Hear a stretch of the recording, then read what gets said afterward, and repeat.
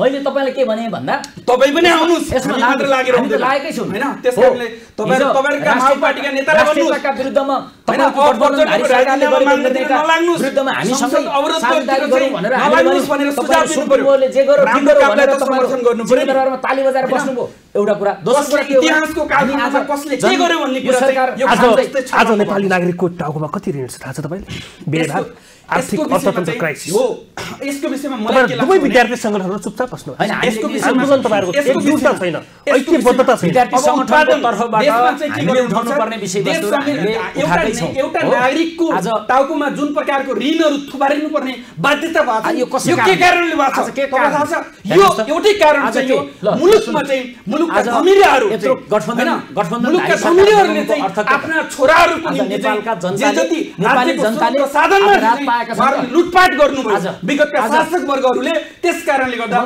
एमालेले लुटपाट गरिरहेको छ यो देशमा लुटपाट अहिले त थाहा हुँदैछ कसले के गर्यो भन्ने कुरा त अब आम जनताले बुझिसके दुवैजनालाई स्वागत छ नमस्कार नमस्ते सुरुमा मैले मदनजीबाट जान्न चाहे विद्यार्थी आन्दोलन आज कमजोर बन्दै गएको हो विद्यार्थी आन्दोलन शिथिल बनेको पछिल्लो समयमा स्वाभाविक रूपमा आज विद्यार्थी आन्दोलनले जुन गति लिनु पर्थ्यो विद्यार्थीहरुका एजेन्डाहरुमा जे जति रूपमा केन्द्रित हुनु पर्थ्यो यो चाहिँ स्वाभाविक रूपमा नभएको नै हाम्रो बुझाइ छ त्यसकारणले गर्दा मुलुकको चाहिँ विगतको इतिहासलाई हेर्ने हो भने चाहे निरङ्कुश चाहिँ राजतन्त्रको अन्त्य गरेर देशमा गणतन्त्र ल्याउने सवालमा होस् चाहे चाहिँ इतिहासका कालखण्डका विभिन्न परिवर्तनहरुमा मुलुकको राजनीति परिवर्तनमा मुलुकको शैक्षिक परिवर्तनमा विद्यार्थी आन्दोलनहरुको जे जति गरिमामय चाहिँ उपस्थिति भएको थियो र त्यो चाहिँ हाम्रो गौरवपूर्ण इतिहास हो र अहिले पनि विद्यार्थीहरुका तमाम खालका समस्याहरु छन्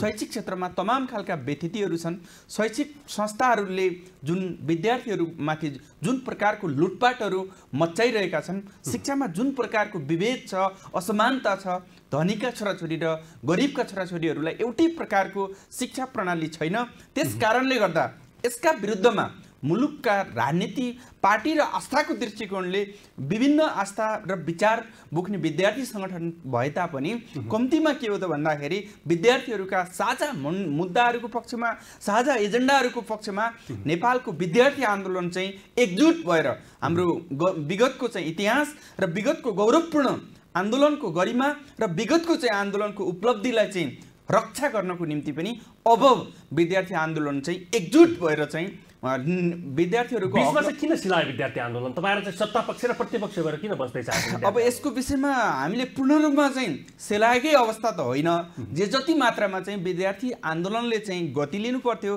त्यो कुरा चाहिँ नभइरहेको कुरा चाहिँ यो सत्य कुरा हो त्यसो भएको कारणले गर्दा शैक्षिक संस्थामा आज व्यथिति छ शैक्षिक ट्रान्सक्रिप्ट लिनका निम्ति समेत घुस खुवाउनु पर्ने स्थिति छ त्यसकारणले हामीले भन्छौं टाइममा परीक्षा छैन 15 महिनासम्म पढाइ भइसकेको परीक्षा हुँदैन हो त्यसकारणले अखिल क्रान्तिकारीले के भन्छ भने हामीले सरकारको पनि ध्यान आकर्षण गराएका छौं हामीले के भनेका छौं भने आज चाहिँ ट्रान्सक्रिप्ट र मार्गशीट लिनको लागि विद्यार्थीहरुले जे जसै चाहिँ घुइँचो र जे जस्तो भिडहरु झेल्नु परिरहेको छ त्यहाँ पनि चाहिँ तपाईको दलालहरुको चाहिँ फन्दामा चाहिँ सर्वसाधारण विद्यार्थीहरुले पढ्नुपर्ने जे जस्तो परिस्थिति छ त्यसकारणले गर्दा हामी भन्छौं कि अब प्रत्येक कलेजहरुमा विद्यार्थीहरुलाई ट्रान्सक्रिप्ट र मार्गशीट चाहिँ सम्बन्धित कलेजहरुमा वितरण गर्नको लागि चाहिँ यसको लागि युनिभर्सिटीहरुले त्यो वातावरण चाहिँ सिर्जना गरिनुपर्छ विद्यार्थीलाई एउटा शिक्षामा चाहिँ भएका तमाम खालका व्यथितिहरु छन् तमाम खालका चाहिँ अन्याय र अत्याचारहरु छन्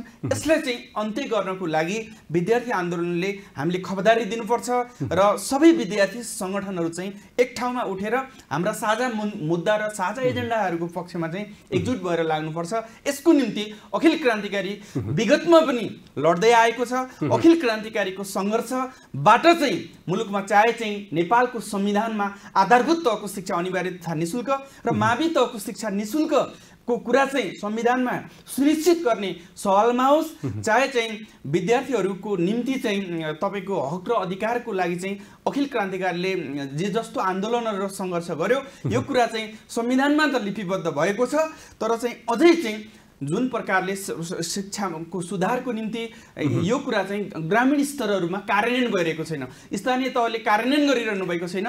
यसको लागि हामी निरन्तर रूपमा खबरदारी गर्छौँ र यसको लागि चाहिँ दबावमूलक विद्यार्थी आन्दोलनले गर्ने भनेको दबाव हो। यसको लागि हामी हाम्रो ठाउँबाट प्रतिबद्ध छौँ। अन्य शिविर चाहिँ के गरिरहेको छ आज? हेर्नुहोस् न नारायण घरतीजी, जताततै व्यतिथि छ है, विद्यार्थीले चर्को शुल्क तिरिरहनु पर्नेको बाध्यता छ। अस्ति तपाईँले देख्नुभयो ट्युमा चाहिँ 15 महिनासम्म विद्यार्थी पढ्यो, परीक्षा कहिले हुन्छ थाहा छैन, समयमा रिजल्ट आएको छैन, एससीको अवस्था पनि त्यस्तै स्थिति छ होइन ग्रेडिङ सिस्टममा। तपाईँहरू चाहिँ के हेरेर बस्नु भएको छ साँच्चै? धन्यवाद प्रश्नका लागि। जेन्युन प्रश्न तपाईँले उठान गर्नुभएको छ। यो अहिले शैक्षिक क्षेत्रमा देखा परेको ज्वलन्त विषयवस्तुहरू हुन्। यी समस्याहरू समाधानका लागि अनुराग सोग्यौँ।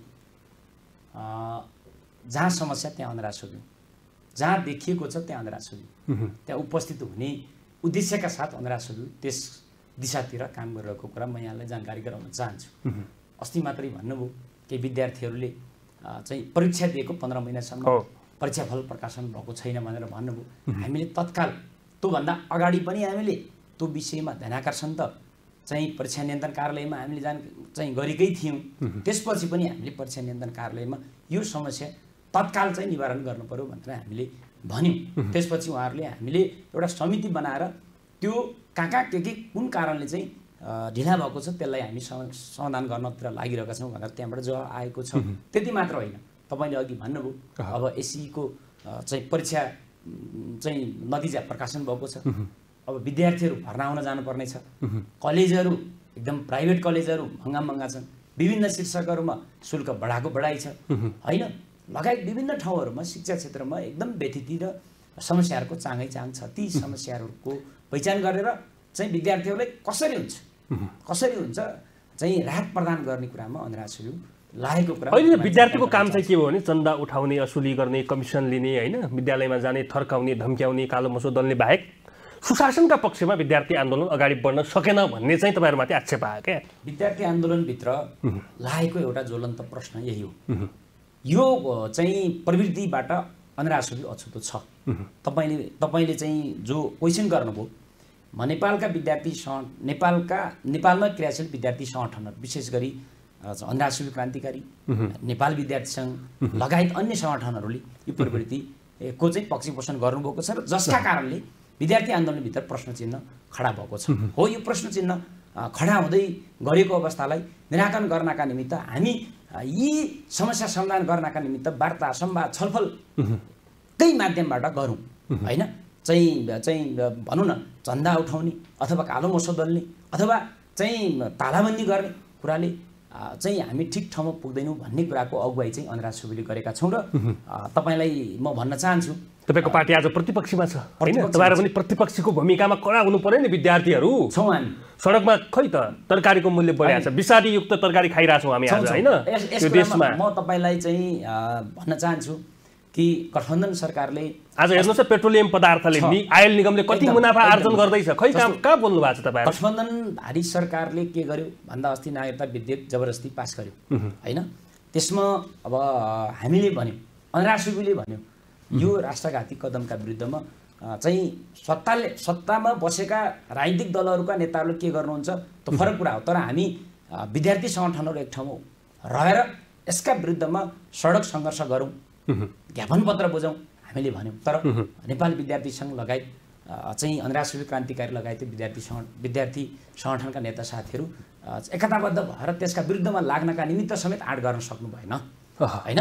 चाहिँ तर अनुराग सोग्यौँ त्यसका विरुद्धमा एक्लै ज्ञापन पत्र के अरे चाहिँ स्टेटमेन्ट जारी गर्नेदेखि लिएर होइन, चाहिँ माइतीघर मण्डलादेखि लिएर रत्नपार्कसम्म चाहिँ सडक आन्दोलन गर्नेदेखि लिएर खबरदारी चाहिँ गर्ने कामहरूदेखि लिएर थुप्रै कामहरू गरेको कुरा मैले यहाँलाई जानकारी गराउन चाहन्छु र तपाईँलाई जानकारी नै छ।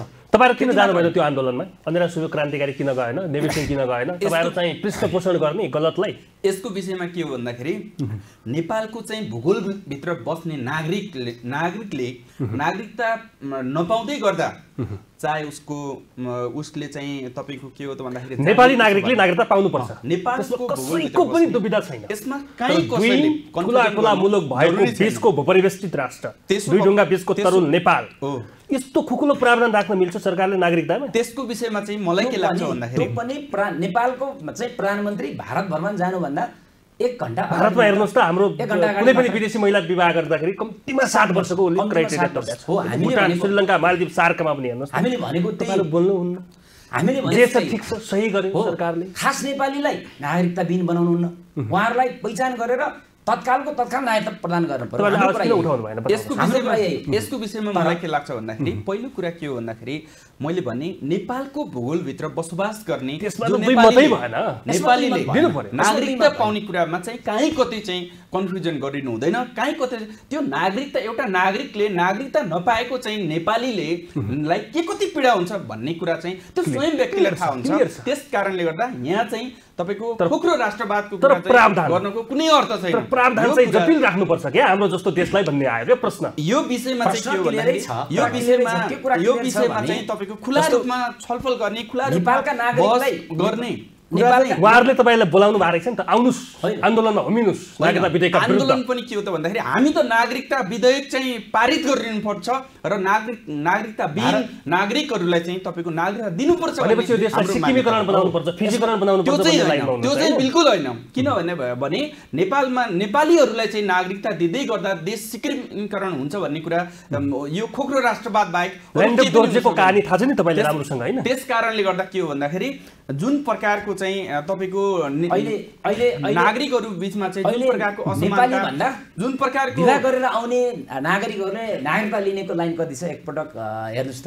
नागरिकता 1500 जनाले नागरिकता लिने सवालमा मलाई के लाग्छ भन्दाखेरि जिल्ला प्रशासन कार्यालयमा हिजो मैले मात्रै जो नागरिकहरूले लामो समयदेखि नेपालमा बसोबास गर्दै आएका 1500 जना मध्ये रियल नेपालीहरू अनि ती नेपालीहरूले नागरिकता पाउनु हुँदैन भन्ने कुरा छैन कि नागरिकहरूले यो दिनुपर्छ भनेपछि सबैले नागरिकता दिनुपर्छ, सबैले नागरिकता दिनुपर्छ भन्ने खुकुलो प्रावधान राख्नु हुँदैन भन्ने हो क्या मदनजी। आज हाम्रो राष्ट्रियता, सार्वभौमिकता, स्वतन्त्रता, स्वाधीनता हैन, यसको मतलब के हो भन्दाखेरि नेपालीहरूलाई नागरिकता दिँदै गर्दा चाहिँ तपाईको खुकुलो जो पाए त्यो मान्छेहरूलाई नागरिकता दिनुपर्छ भन्ने मान्यता हाम्रो पनि हैन। र यो विषय तपाईहरुले मैले भनेको तपाईहरुले चाहिँ कम्तीमा जटिल प्रावधान चाहिँ हुनुपर्छ है। हाम्रो जस्तो देशका लागि 7 वर्ष प्रावधान राखिनुपर्छ भनेर आवाज किन उठाउनु भएन भन्ने मात्रै मेरो प्रश्न हो। यसको विषयमा यो त तपाईको सदनमा चाहिँ छलफलको विषय बन्छ। विद्यार्थीहरुको आवाज सडकबाट जानु पर्यो क्या, सदन सुतेको छ अहिले। सडकबाट चाहिँ के हो भने सडकको चाहिँ माग भनेको जो पीडित मान्छेहरू छन् हैन, नागरिकता नपाएर चाहिँ तपाईको के बैंकको खाता खोल्नेदेखि लिएर विदेश जानेदेखि लिएर जुन प्रकारका रोजगारीका अवसरहरू पाउने विभिन्न अवसरहरूबाट युवाहरू वञ्चित हुनु परिरहेको छ। त्यस कारणले गर्दा अनिराश्य क्रान्तिकारी त्यस्तो विद्यार्थी संगठन हो जसले दिनहरुका आवाजहरू चाहिँ बोल्छ, जो पीडित पक्षहरुको आवाजहरू बोल्छ। त्यस कारणले गर्दा चाहिँ के हो त भन्दाखेरि खोक्रो राष्ट्रवादको नाममा त्यही नागरिकता विधेयक चाहिँ पहिला केपीओली सरकारमा भएको बेला केपीओलीले नागरिकता विधेयक ल्याउनु खोज्नु भएन, उहाँले नै ल्याउनु नागरिकता नपाउने नेपाली नागरिकलाई नागरिकता नदिने सधैँ चाहिँ नागरिकता दिनु हुँदैन भन्ने कुरामा मदनजीलाई खोक्रो राष्ट्रवादको कुरा नेपालीलाई नागरिकता दिने कि नदिने मदनजीलाई म स्मरण गराउन चाहन्छु। केपी शर्मा ओलीको पालामा पनि विधेयक ल्याइएको हो, अध्यादेश ल्याएर विधेयक ल्याइएको हो तर पारित हुन सकेन। प्रधानमन्त्री केपी शर्मा ओली हुँदा नागरिकता विधेयक सम्बन्धी चाहिँ विधेयक ल्याइएको थियो।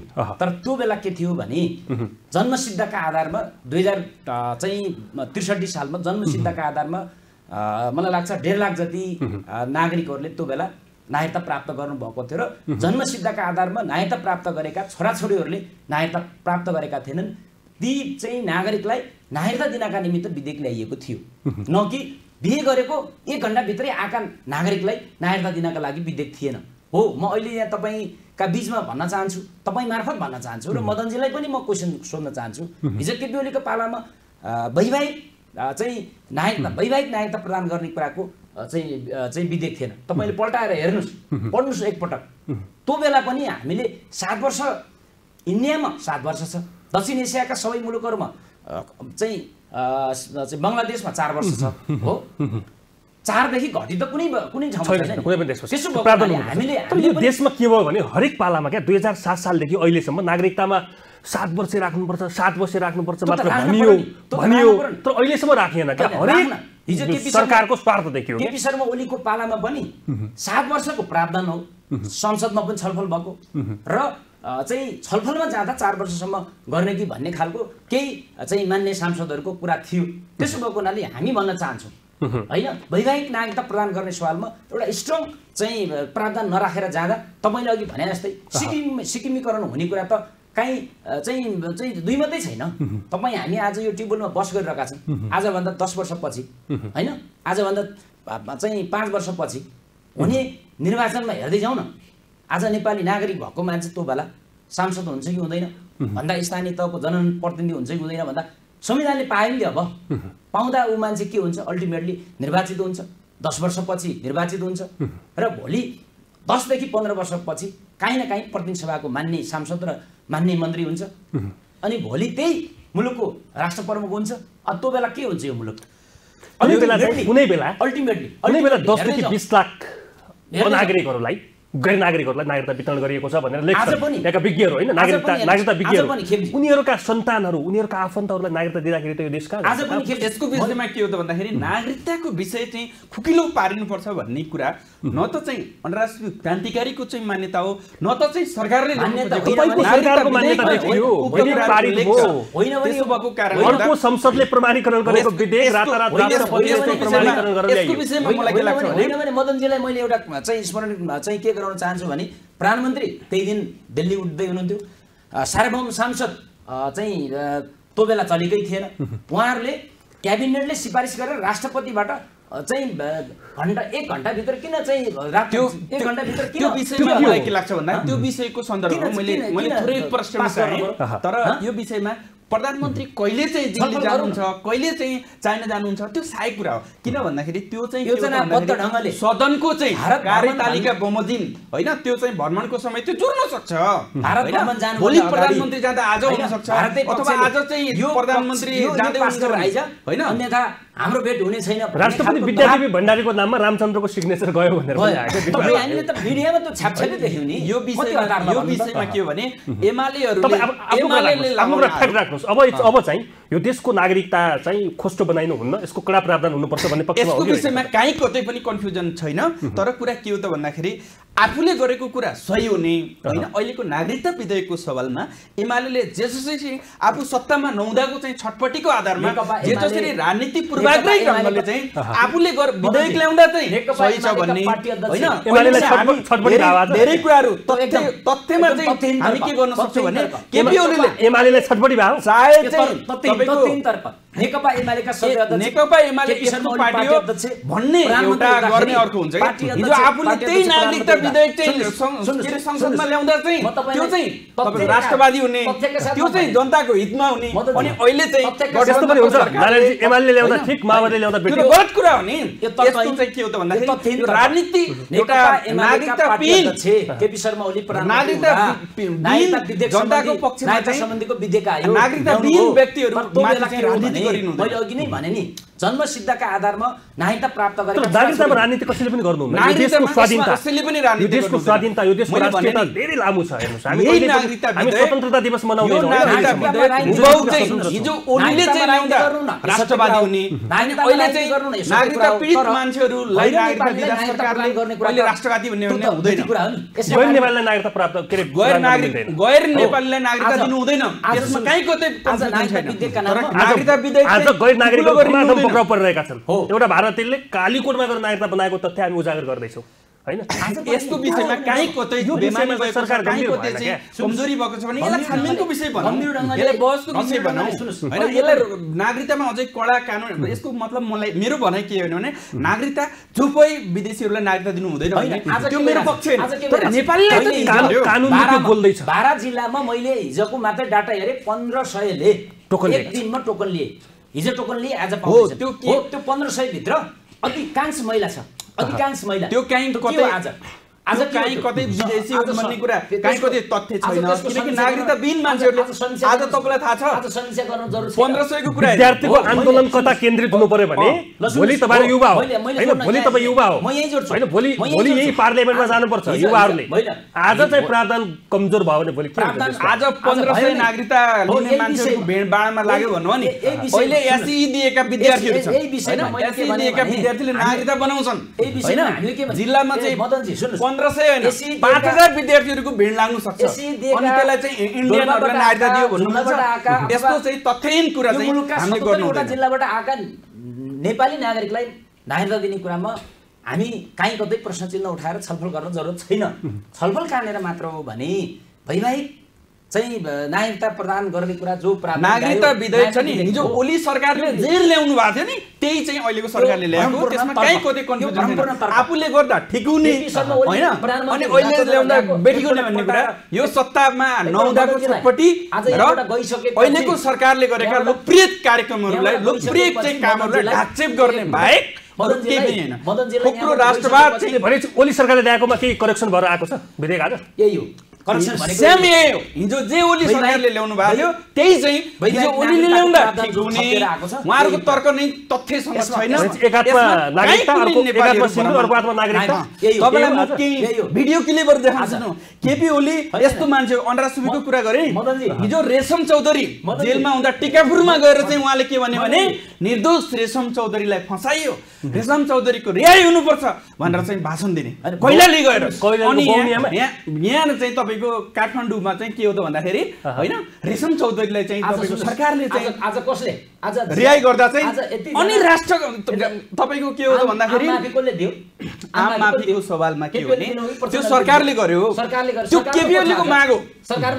हिजो कैलालीमा जाँदा सुन्नु तपाईले अहिले आज गठबन्धन केका लागि रेशम चौधरी जस्ता मान्छेहरुलाई चाहिँ आम माफी दिनको लागि गठबन्धन सवालमा भनेको के हो भने आज चाहिँ भ्रष्टाचार जसले गरेका छन् तिनलाई माफी दिनका लागि आज गठबन्धन छ निर्दोष मान्छेहरुलाई यहाँ के छ ल भन्नु निर्दोष मान्छेहरु चाहिँ कारणले हो कि निर्दोष मान्छेहरु नफसुन् भ्रष्टाचारकै कारणले ल दोषीलाई कुनै पनि हालतमा छोड्नु हुँदैन भन्ने त्यो हाम्रो मान्यता एसएसपी देखि तपाईलाई म भन्छु तपाईलाई अहिले पनि म भिडियो क्लिप देखाउन सक्छु केपी ओलीले चाहिँ कैलालीमा गएर चाहिँ निर्दोष मान्छेलाई कि फसाइयो भनेर रेशम चौधरीहरुलाई चाहिँ रिहाई हुनुपर्छ भनेर बोल्ने अनि तपाईको उहाँलाई चाहिँ रेशम चौधरीलाई आम माफी दिँदै जाँदा चाहिँ यो त चाहिँ सरकारले गलत गर्यो रेशम चौधरीको पक्षपोषण गर्यो भन्ने टाइपले चाहिँ बोल्ने एमालेको दुईधारे जो चरित्र छ बाहिर पनि त्यही बोल्ने भित्र पनि त्यही बोल्नु पर्छ त्यसकारणले गर्दा के हो भने अपराधी नै हो तर सरकारले अनि अपराधीको संरक्षणको पक्षमा के किन उभिनु भयो त कैलालीमा गएर रेशम चौधरीलाई सरकारले चाहिँ रिहाई गरिनुपर्छ भनेर किन भन्यो त अहिलेको सरकारले रिहाई किन गरे त्यस्तो बातलाई त्यसकारणले गर्दा के हो त भन्दाखेरि जस्तै सरकारले के गर्छ भन्दाखेरि गणतन्त्र दिवसको सन्दर्भमा हैन अपराधीको कुरा हैन कतिपय निर्दोष मान्छेहरु चाहिँ फसेको छन् भन्ने कुरा हैन त्यो चाहिँ रेशम चौधरी निर्दोष हुन् हैन त्यसको विषयमा चाहिँ मैले के भन्न चाहे भने हैन तपाईको के भन्दाखेरि जस्तै उहाँले केही सजाय चाहिँ भोगिसक्यो भने जो सरकारले चाहिँ विभिन्न अवसरहरुमा चाहिँ हैन केही चाहिँ जो अपराधीहरुलाई चाहिँ माफी दिने निर्णय यो अहिलेको सरकारले मात्रै गरेको छ भन्ने छैन विगतका सबै सरकारहरुले चाहिँ रेशम चौधरी अहिले मात्रै चाहिँ जेल बस्नु भएको आज भन्दा कति वर्ष अगाडिदेखि बस्नु भएको छ यो भन्दा अगाडि कति पटक सरकारको नेतृत्व को कसले गर्नु हैन उहाँ कति बस्नु भएको छ भन्ने कुरा त केपीलाई नै राम्रोसँग थाहा छ हैन मैले त्यतातिर धेरै सरकारले गर्थ्यो नि त धेरै कुरा भन्नु अहिले के गर्नु पर्यो भन्दा तर कुरा के हो भने तुलनात्मक रूपमा के हो भने हैन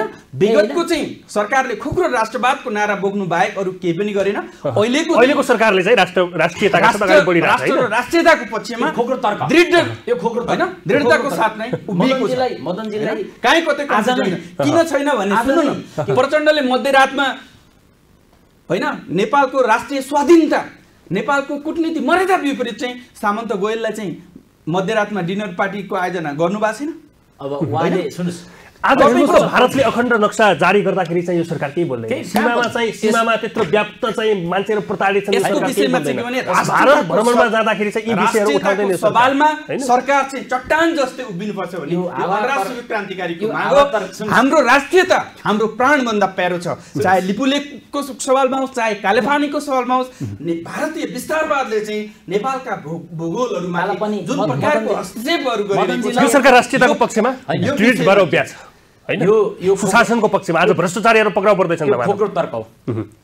प्रधानमन्त्री प्रचण्डजी भारत दिल्ली जानुभयो, लगत्तै त्यहाँको सम्माननीय संसदभित्र अखण्ड भारत भनेर नेपालको धेरै भूभागहरू समेटिँदा उहाँले त्यहाँ क्वेसन समेत उठाउन सक्नु भएन हैन। म फर्केर अलिक अघिल्लो सरकार केपी ओली सरकारको पालामा मदनजीलाई फर्केर त्यहाँसम्म पुग्न म अनुरोध गर्न चाहन्छु। कालापानी लिम्पियाधुरा लिपुलेखसम्म नेपालको भनेर जिया छेर्ने प्रधानमन्त्री केपी शर्मा ओली होइन। यसको विषयमा त्यतिबेला तत्कालीन अवस्थामा तपाईले सुन्नुस् हैन, फर्केर हेर्नुस् गर्नुभयो कि भएन, फर्केर हेर्नुस्। तपाईँ हामी यो मुलुकका नागरिक पनि हो, युवा सचेत वर्ग पनि हो। हामीले हाम्रो पार्टीको पक्षधर्तामा मात्र तर्क गर्छौँ कि वास्तविकतामा जारी भयो होइन त्यतिबेला गरेको कुरा तपाईँलाई जारी भएको कुरा कहीँ कतै कन्फ्युजन छैन। यसको बारेमा मैले व्याख्या गर्छु। अहिले जवाफ दिनुभयो। यसको अखण्ड भारत म भन्दैछु कपिल वस्तु हुँदै चाहिँ यो चाहिँ तपाईको के भने त्यो भारतले अहिले गरेको कुरा हैन, यो अहिले गरेको कुरा हैन। सरकार त्यसको विरुद्धमा बोल्न सकेन भन्ने मात्रै एउटा चाहिँ छोड्दिनुस् के गर्नुभयो। यसको विषयमा म तपाईलाई भन्दैछु राष्ट्रिय क्रान्तिकारीले तत्कालीन अवस्थामा भारत लिपुलेख र लिम्पियाधुरा सहितको चुच्चे नक्सा प्रकाशन गर्ने सवालमा तत्कालीन अवस्थामा नेकपा थियो। एउटा स्टेटमेन्ट जारी गर्न नेकपाको अध्यक्ष प्रचण्ड हुनुहुन्थ्यो। त्यो नेकपाको बहुमतले चाहिँ सरकारलाई बाध्य पार्यो कि न सरकारले स्टेटमेन्ट जारी गर्यो न अखिल क्रान्तिकारी स्टेटमेन्ट जारी गर्यो। तत्कालीन अवस्थामा चाहिँ के हो भन्दाखेरि त्यसको विषयमा तपाईलाई थाहा छ, हामी सडकमा त्यस यो भारतले गरेको व्यतिथिका विरुद्धमा धेरै कुराहरू तथ्य र प्रमाणले बोल्छ।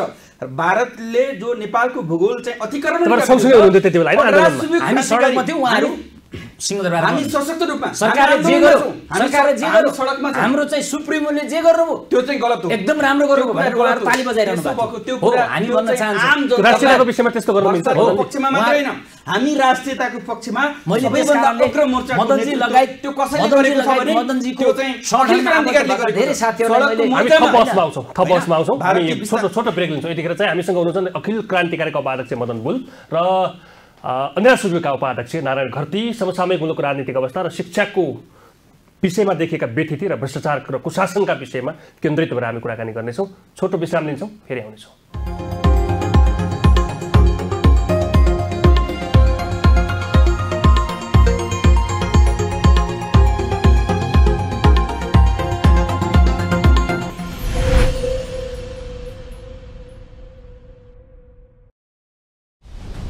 जापानी भाषा परीक्षाका लागि अत्यन्तै उपयोगी पुस्तक मिन्ना नो निहोङ्गो भाग 1 र भाग 2 अनधिकृत रूपमा बिक्री वितरण भएको पाइएको छ। नेपालमा यस पुस्तकको आधिकारिक प्रकाशक र वितरक MR publication and distribution private limited मात्र हो। यस किताबको नक्कल गरी अनधिकृत रूपमा छपाई तथा बिक्री वितरण नगराउन सूचित गर्दछौँ। साथै यस्ता अनधिकृत सामग्रीमा ध्यान नदिन र आधिकारिक विक्रेताबाट मात्र खरिद गर्न सबैमा अनुरोध गर्दछौँ। अन्यथा नेपाल सरकारको प्रतिलिपि अधिकार ऐन 2059 अनुसार कारबाही गरिने सम्बन्धित सबैमा जानकारी गराउँदछौँ। MR publication and distribution private limited, new Baneshwar, Kathmandu. Phone 01-591-3861। Today I'm gonna take you for a tour of Uniglobe College, Kamladi. This is the classroom where you gain all those knowledge. Well-equipped lab where you get to experiment with your new ideas. Futsal. This is where you have all the fun and stay fit. I could talk a lot more about this institution, but what I cannot show is its unmatched quality education. For that, you'll have to join Uniglobe, Kamladi. Welcome, Mr. Amar.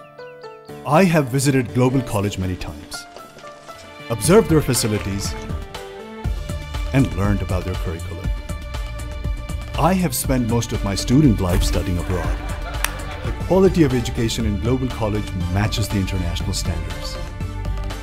If life gave me a second chance and I had to choose a college, I would definitely choose Global College. Trust me. Global College of Management, Mid-Manishwar. Management studies from +2 to master's level. What's your name? I'm Aarti, sir. So Aarti, what's your ambition? I want to become a doctor, sir. Only doctor? Nothing else? Yes, only doctor. I want to become a scientist like you, sir. Nothing but scientist, sir. You know why you are here? Global College Associate. Global School of Science, Baneshwar, Kathmandu. Say yes to science and technology. Say yes to innovation.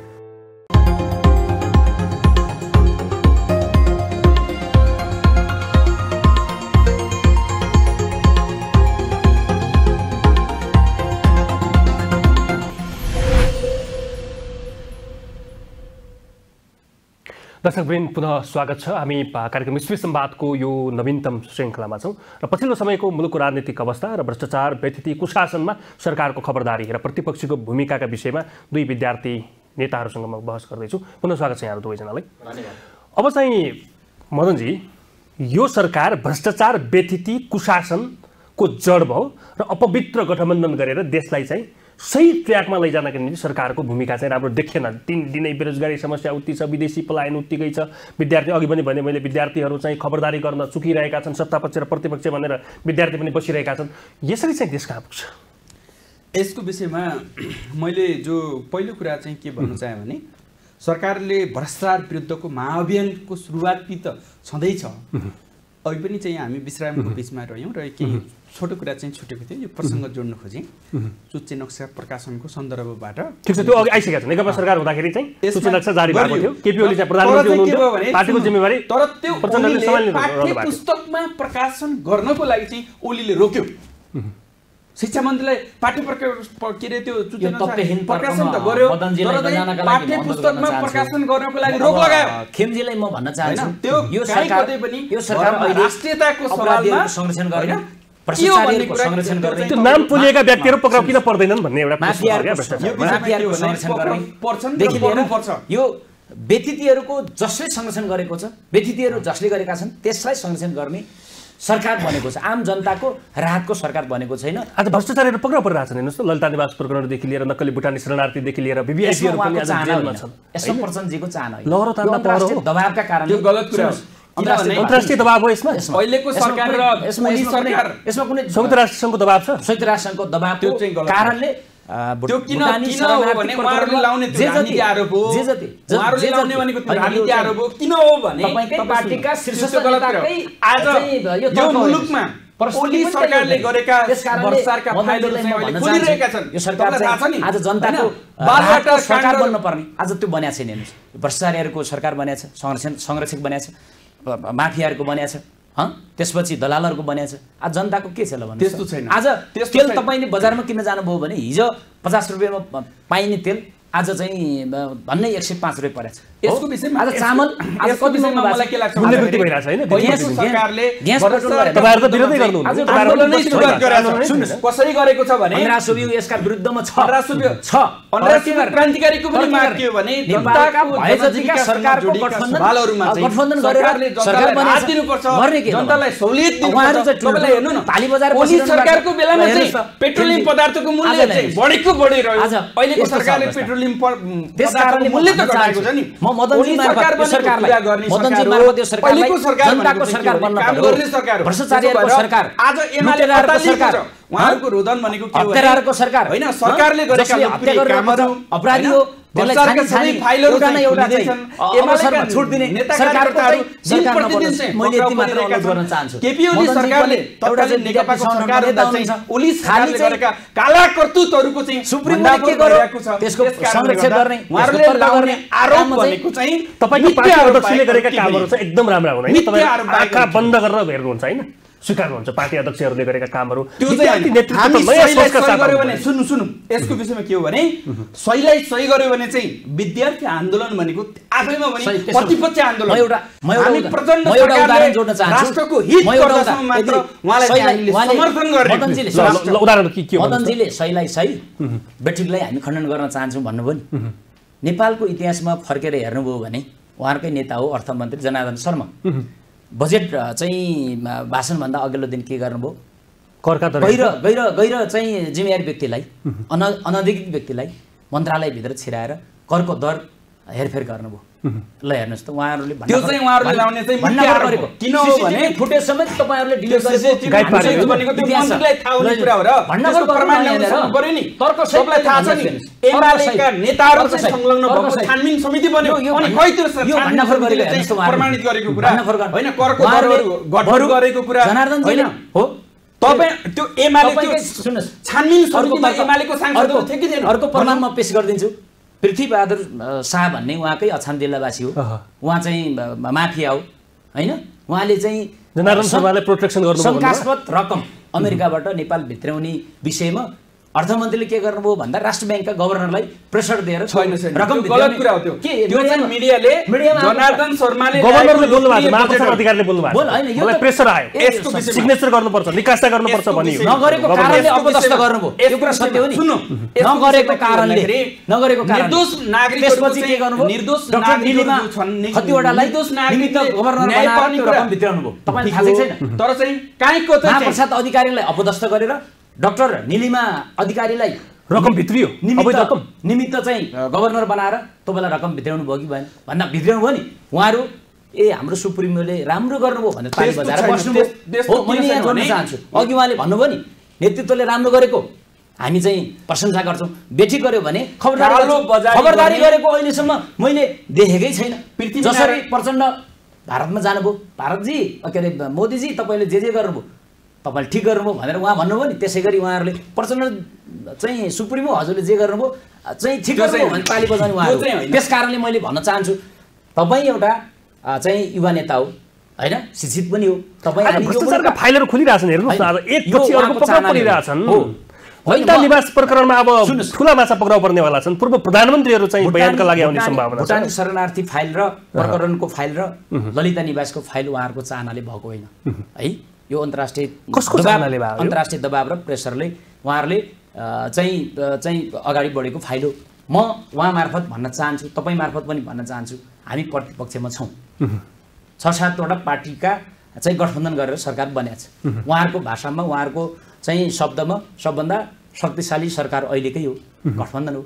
खोल्नु न त यसको विषयमा लडाकु शिविरका घोटालाहरू पनि खोलौँ ललिता निवासका बाँकी खोलौँ त्यसपछि अरू के छ सरकारले दबावका कारण चाहिँ यी फाइलहरू अगाडि आएका हैन के छ खोलौँ। सुन्नु आज किन त्यो लडाकु शिविरका चाहिँ लडाकुहरूको फाइलहरू क्यान्टोनमेन्टका फाइलहरू देखि लिएर सबै फाइल भनिसक्नु भएको छ भने त्यसमा नेकपा एमालेका नेताहरू कतै भ्रष्टाचार भएको छ भने त्यसमा कुनै फाइलहरू चाहिँ खोलिनुपर्छ भनेर भनिसक्नु भएको छ। यो प्रकरणमा नेकपा एमालेका नेताहरू पनि सहभागी हुनुहुन्छ अख्तियारले गर्नु पर्यो हैन। राज्यका निकायहरू छन् राज्यका संयन्त्रहरू छन् हैन। यो कुरालाई तपाईं अख्तियारमा जानुस् न। छानबिन गर्नुपर्छ भनेर उजुरी गर्नुहोस्। प्रतिपक्षले उजुरी गरेछ छानबिनको लागि आह्वान गरेछ। उजुरी गर्नु पर्यो हैन। उजुरी परेछ मुद्दा परेछ मुद्दा दायर गर्नु परेन रिट दायर गर्नु परेन उजुरी भन्ने कारणले गर्दा रिट दायर गर्नु परेन। के भन्नु चाहन्छु भने तपाईलाई भनेको शंका छ एमालेले काई कतै लिखित लेखेर कुनै ठाउँमा हाल्नु नै तपाईलाई शंका छ भने त अदालत छ अख्तियार छ हरेक ठाउँमा जानु पर्ने।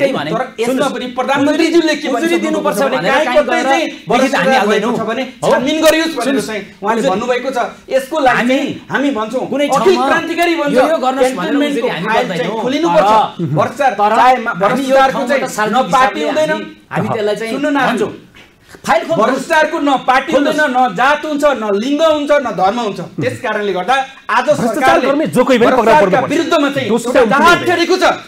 तपाईको नेपाली नागरिकहरूलाई चाहिँ ठगेर एउटा जनताको नाउँमा चाहिँ लुटपाट गर्ने जनतालाई बेच्ने जिउँदै मान्छेहरूलाई बेच्ने जुन कामहरू चाहिँ तत्कालीन एमालेको नेता चाहिँ टोपबहादुर रायमाझीले चाहिँ माओवादी पृष्ठभूमिको हो नि टोपबहादुर रायमाझी हैन एमालेमा यस कारणले गर्दा ठुलो चाहिँ हैन बालकृष्ण खाँड लगायतका व्यक्तिहरूलाई चाहिँ सरकारले बालकृष्ण खाँडलाई चाहिँ अहिलेसम्म निलम्बन गर्न सकेको छैन यसको विषयमा त्यो कांग्रेस छैन त्यो बारेमा चाहिँ मैले धेरै कुराहरू चाहिँ भनिन त्यस कारणले गर्दा यो सरकारको सल्लाह हो बालकृष्णलाई निलम्बन नगर्नुस् भन्नुभएको प्रचण्डजीले यो मुलुकको प्रमुख सवाल भनेको भ्रष्टाचार र व्यतिथिका विरुद्धमा भन्ने जुवालाई नाम पोलिएका ठुला माछा किन पक्राउ परेन इतिहासमा चाहिँ अब सबै माछाहरू पक्रिनेवाला छन् हाम्रो त्यस कारणले गर्दा तपाईले देखिहाल्नुभयो त बालकृष्ण खाँड पूर्व गृह मन्त्री टोपबहादुर रायमाझी एमालेका नेता लगायत चाहिँ एमालेका धेरै मान्छेहरू एमालेमा नेता भएन तपाईलाई थाहा छ कति महिना त भन्नु यति भन्नु एमालेकै सरकार भएको बेला त माओवादीको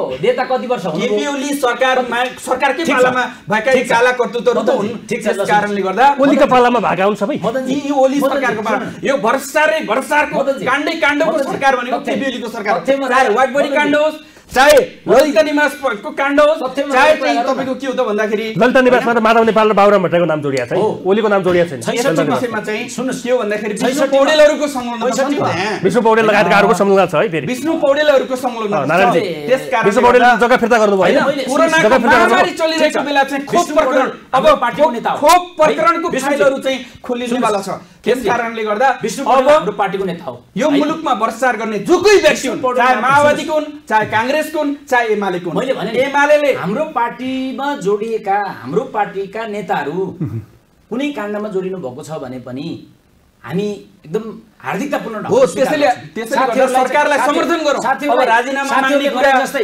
सुप्रिमो सरकारले राम्रो काम गरिरहेको छ समर्थन गर्नुस् सरकारलाई समर्थन गरौँ सरकारले राम्रो काम गरिरहेको छ भ्रष्टाचारको बारेमा एमाले साच्चै चाहिँ भ्रष्टाचार विरोधी पार्टी हो भने सरकारले लिएका लोकप्रिय कदमको पक्षमा उभिनु पर्छ कि पर्दैन प्रचण्ड सरकारले राष्ट्रवाद तपाईहरुले लाग्ला सरकारले गरेका लोकप्रिय कामहरुमा कतिपयले के भन्दैछन् भने सरकारले चाहिँ एक हातमा घाँस अर्को हातमा लाठी देखाएर गोरु छुटाइ गरिरहेको छ त्यो गलत कुरा हो त्यो चाहिँ उहाँहरुले लाउने मिथ्या आरोप हो प्रचण्ड सरकारले त्यस कारणले गर्दा यो मुलुकमा प्रचण्डजीको सुशासन र समृद्धिको अभियानको नेतृत्व गरेको कुरा पनि होइन यो देशमा तपाईलाई थाहा छ प्रचण्ड सरकारले अहिले के गरिरहेछ भन्दा करका दर हेरफेर गर्ने त्यो अपराधीलाई संरक्षण गर्ने भ्रष्टाचारलाई संरक्षण गर्ने भ्रष्टाचारीहरु खोरमा गइरहेछन् भ्रष्टाचार चाहिँ के रे भ्रष्टाचारीहरुको संरक्षणको लागि चाहिँ त्यो चाहिँ काम यो सरकारले त्यो केबीले त्यस कारणले चाहे बुकुल बास्कोटा चाहे विष्णु पौडेलहरु हुन् चाहे चाहिँ तपाईको हैन बालथे दिन कुनै व्यक्तिको नाम उच्चारण नगर्नुस् ल यसको विषयमा बास्कोटादेखि लिएर अब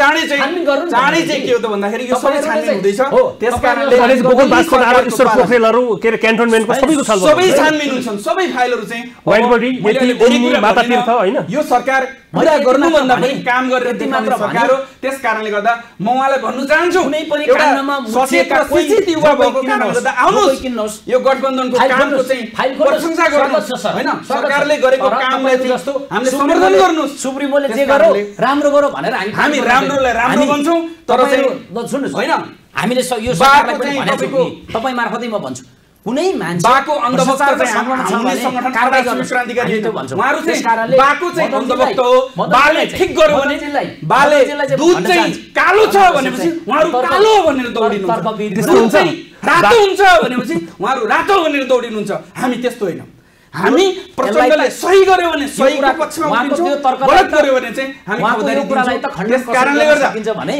अनराष्ट्रिय क्रान्तिकारी या त मुलुकको राजनीति परिवर्तनको आन्दोलनमा चाहिँ यो संगठनको महत्त्वपूर्ण भूमिका छ अब मुलुकमा सुशासन र समृद्धिको आन्दोलनमा पनि सरकारलाई चट्टान जस्तै दृढतापूर्वक ढङ्गले चाहिँ हामी सहयोग गर्छौँ हामी समर्थन गर्छौँ अनराष्ट्रिय क्रान्तिकारी परेको बेला यो राष्ट्रको भ्रष्टाचारीहरूलाई कारबाही गर्ने सवालमा सरकारले कहीँ कतै चाहिँ कदमहरू चाहिँ चुकाउनु हुँदैन भ्रष्टाचारी नेताहरूको चाहे एमालेका हुन् चाहे कांग्रेसका हुन् चाहे माओवादीका हुन् जुकै व्यक्तिहरू भए पनि मैले भने नि हाम्रो र उसको कुरै होइन तपाईहरुले त भ्रष्टाचारीलाई आफ्नो मात्रै हामी भन्दैनौं भ्रष्टाचारको न चाहिँ पार्टी हुन्छ मैले अघि पनि भने न चाहिँ जात हुन्छ न धर्म हुन्छ हैन न क्षेत्र हुन्छ न लिङ्ग हुन्छ त्यस कारणले गर्दा भ्रष्टाचारी जुकै भए पनि उनीहरुलाई चाहिँ सबभन्दा बढ्ता छानबिन गरिनुपर्छ उनीहरुलाई कारबाहीको दायरामा लिनुपर्छ तब मात्र देश चाहिँ के हो त भने सुशासन र समृद्धि भएपछि मात्र देश विकास यसमा लाग्नुस् यस कारणले गर्दा यसमा लाग्नुस् मैले तपाईलाई के भने भन्दा तपाई पनि आउनुस् यसमा मात्र लागेर हामी त लागेकै छौं हैन त्यसकारणले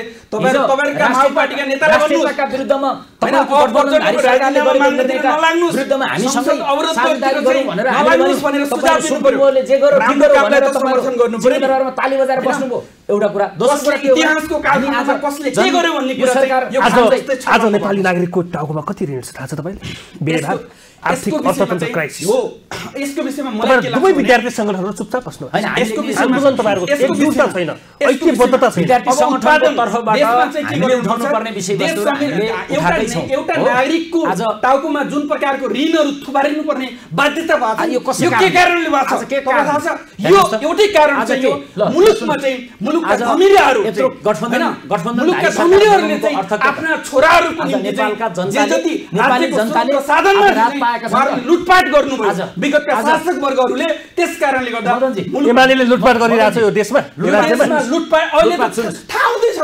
कसले के गर्यो भन्ने कुरा त अब आम जनताले बुझिसके त्यस कारणले गर्दा अब नेकपा माओवादी भन्ने एउटा पार्टी छ जनताहरू सचेत भइसकेका छन् अब लुटपाट सुरु र काला करतुतहरु चाहिँ काला करतुतहरुका मुखण्डका नाममा अब खोलिनेवाला जनतालाई खोल्ने क्रम चाहिँ सरकारले जारी राखेको छ त्यस कारणले तिनीहरुलाई चाहिँ पूरा बनाउने त्यसपछि भ्रष्टाचारीहरुलाई छुन्नु हुँदैन त्यसपछि यो लुटपाट गर्ने कामको सुरुवात पनि गरे आज यो मुलुकमा भ्रष्टाचार देखि लिएर व्यक्ति अन्य अत्याचार कसका पालादेखि सुरु भएको भन्दा 2051 सालदेखि माओवादी जब सुरु गरे उत्पादन वृद्धि हुनु सुरु गरे जनयुद्धबाट देश अप्ठ्यारोमा गयो समस्यामा पर्यो अर्थतन्त्र धराशयी भएको भ्रष्टाचारदेखि लिएर अन्य अत्याचार हत्या हिंसा त्यो कसरी भन्नु कुनै बेलादेखि सुरु भयो भने त्यही बेलादेखि सुरु भयो उहाँहरूले के सुरु गर्नुभयो भन्दा यो मुलुकलाई बन्दुकको नालबाट कब्जा गर्न सकिन्छ भनेर जसरी एउटा चाहिँ प्रयोग गर्न सुरु गर्नुभएको भए न त राजतन्त्रको अन्त्य हुन्थ्यो आज न गणतन्त्र आउँथ्यो न संहिता आउँथ्यो न समावेशी हुन्थ्यो न धर्मनिरपेक्षता हुन्थ्यो त्यस कारणले गर्दा के हो भने नालबाट भयो बन्दुकको नालबाट चाहिँ तपाईले सुन्नु न बन्दुकको नालबाट चाहिँ भएको चाहिँ तपाईको 10 पछि जनयुद्ध आज सबै राजनीतिक दलहरुलाई समेत चाहिँ मिलाएर जनान्दोलन गरेर र त्यो जनान्दोलनको बलबाट बनेको संविधान सभाबाट मुलुकको संविधानहरु निर्माण भयो जसको कारणले गर्दा मुलुकका उत्पीडनमा रहेका जनजातिहरु 12000 चाहिँ नेपाली जनतालाई के भन्छ भने नारायणजीले मुखले जे भने पनि मुलुकमा एउटा जनजातिको छोरा भएको कारणले गर्दा आज समावेशी समानुपातिक धर्मनिरपेक्षता यो सबै कुरा चाहिँ त्यो प्रचण्डको कारणले यो माओवादी आन्दोलनको बलबाट चाहिँ संविधानमा लिपिबद्ध भएको छ यो कुरालाई त प्रशंसा गरौँ सबै राजनीतिक दलहरुका बीचमा एउटा खालको राजनीतिक सहमतिका आधारमा यो भएको यसको लागि यसको लागि दबाब आज भन्दा जनयुद्धको दबाबबाट यो जनयुद्धको प्रभावबाट जनआन्दोलन भयो पहिला नै हैन यो जनआन्दोलन मात्र विगतमा भएको थियो नि 2046 सालमा पनि जनआन्दोलन भएको थियो तपाईहरु हैन संवैधानिक राजतन्त्र र बहुदलीय प्रजातन्त्र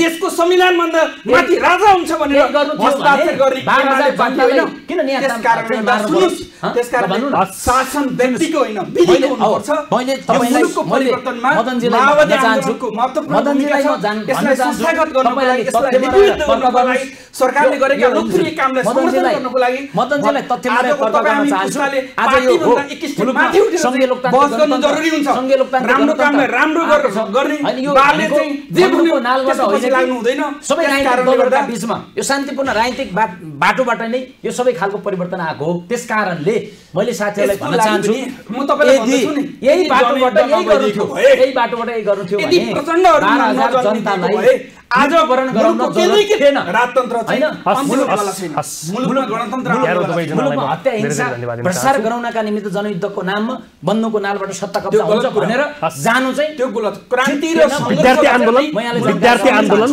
एकताबद्ध भएर ऐक्यबद्धता भएर अगाडि बढोस् विद्यार्थीहरु एक ठाउँमा उभिनुहोस् सरकारले जे गर्यो ठीक गर्यो देशको राष्ट्रियताको सवालमा विद्यार्थीहरु एकजुट भएर अगाडि बढोस् भएको हुनाले हाम्रा विद्यार्थी संगठनहरुका बीचमा एकताबद्ध हुन सकेको छैन अब नेपालका सबै विद्यार्थी साथीहरु हैन मुलुकमा भएका जनताका छोराछोरीहरुले जे जसरी शैक्षिक क्षेत्रमा लुटपाट भइरहेको छ भ्रष्टाचार भइरहेको छ शैक्षिक माफियाहरुले जे दलाली गरिरहनु भएको छ यसका विरुद्धमा आउनुस् हाम्रो संगठन अण्डासुर क्रान्तिकारीको दुवै विद्यार्थी संगठनलाई मेरो शुभकामना गरिसकेका छौं सरकारको अब शैक्षिक माफियाहरुलाई ठेगाउन लाउने काम चाहिँ अखिल क्रान्तिकारीले गर्छ आन्दोलनको नेतृत्व हामीले यो आन्दोलनको अगुवाई गर्न सकिदैन। यो सरकारको समर्थन गरेर सहयोग सरकारले जे जे गरेर ताली बजाएर यो आन्दोलनलाई अगुवाई गर्न सकिदैन। मुलुकमा तपाईहरुको माफियाहरुको तपाईहरु मैदानमा आउनुस्, तपाईहरु साथ दिनुस् भन्यो भने त्यो विद्यार्थीहरुले पक्रेवाला छैन। यस कारणले जनताको लागि सुशासन यो आन्दोलनलाई अगुवाई गर्ने हो भने तपाईले सरकारको ताली बजाउन छोड्नुस् र यो आन्दोलनको सरकारले लोकप्रिय कामहरु यो आन्दोलन अगुवाई गर्न समर्थन गर्न सकिन्छ। तपाईहरु आउनुस्, सबैजनालाई गर्नुस्। मैले यति कुरा सही भन्नु, गलत भन्नु, सुप्रिमोले जे भन्नु त्यो ठिकको भनेर ताली यो देशका काला कर्तृत्वहरुलाई चाहिँ शैक्षिक आन्दोलन गर्नको लागि सार्थक निष्कर्ष सबै एक ठाउँमा हातेमालो गर्नुस्। समृद्धि र विकास आजको आवश्यकता हो। यसको लागि चाहिँ म तपाईलाई अनुरोध गर्नु चाहन्छु। दुवै विद्यार्थी संगठनहरू देश र राष्ट्रको पक्षमा एक भएर अगाडि बढ्नु होला। दर्शकवृन्द, कार्यक्रम स्पेस संवादको आजको श्रृङ्खलामा समग्र मुलुकको राजनीतिक अवस्था, विद्यार्थी आन्दोलन, कुशासन र भ्रष्टाचारको विरुद्धको अभियानलाई कसरी एकताबद्ध बनाएर अगाडि बढाउन सकिन्छ र मुलुकलाई सुशासनमा कसरी ढाल्न सकिन्छ भन्ने फेरिको बहस रह्यो। आजका लागि स्पेस संवादको समय सकिएको छ। नमस्कार।